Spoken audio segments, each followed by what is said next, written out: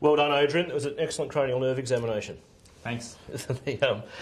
I guess when you're working in the emergency department, you need to be quick. You don't really have time for that sort of detail. And I just wanted to show people that you can do a cranial nerve examination quickly. It can be easy, and it's not something you should leave out of any examination. I totally agree with the way you started. You introduced yourself. You asked if there were any problems with the patient. You're feeling comfortable? Very. All right. You don't have a headache at the moment? No. Okay. Have you had any operations? Not recently. All right. You don't have any funny tubes or things No. in your neck? Okay. And as you said, you must look around and have a look behind the head. I noticed on House last night that they diagnosed a scar in the cortex but missed the surgical wound. Now, I'd like you to look at me. Can you see my whole ugly scone? Except for your hair. Thanks, mate. That's great. And what colour is my shirt? White. Very good. Whitish, anyway. I do all my own washing. Okay. Now look at my nose. Can you tell me which finger's moving?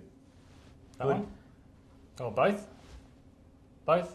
Very good. All right. Look at my finger now. Now I'm looking for accommodation and the pupil's constricting.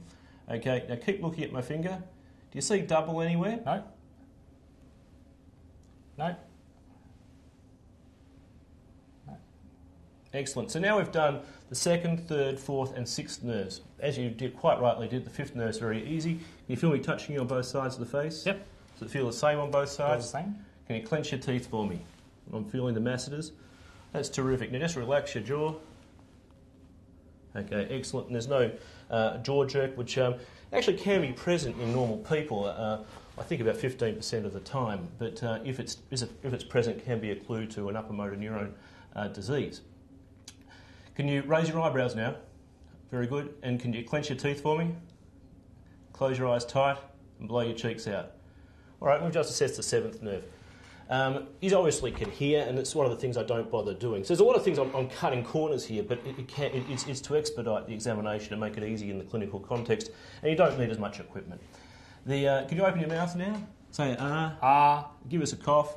And I've just done the 9th, 10th and 12th nerves, and as Adrian quite rightly said, I could hand him a cup of water and ask him to take a sip to see if he aspirates that or handles it inappropriately.